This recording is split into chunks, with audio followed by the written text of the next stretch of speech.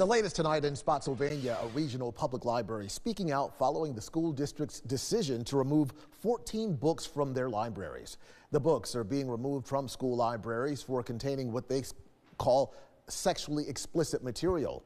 In a letter to parents, the school system said that the only way to make sure this material does not get into the hands of students is to make it unavailable. In a statement, the Central Rappahannock Regional Library said, quote, "We are alarmed by recent statements suggesting that school libraries in Spotsylvania County public schools could be at risk and urge the school board to reject this possibility to ensure that Spotsylvania County students continue to benefit from the strongest educational system that can be provided."